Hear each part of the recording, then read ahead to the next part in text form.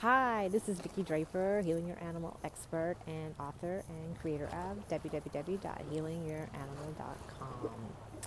And with the weather being little cooler now, I am seeing in my practice, stiffer muscles, animals in a little bit more discomfort. And so wanted to share with you that if your dog is pacing, and which is, out of normal pacing, panting, this could be a sign of pain.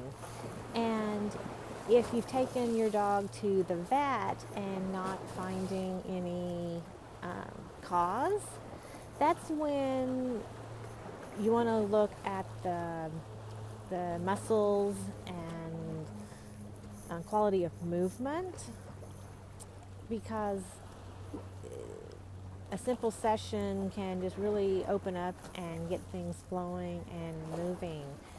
And so I'd love for you to, if you have questions or concerns, get in touch with me for a complimentary assessment.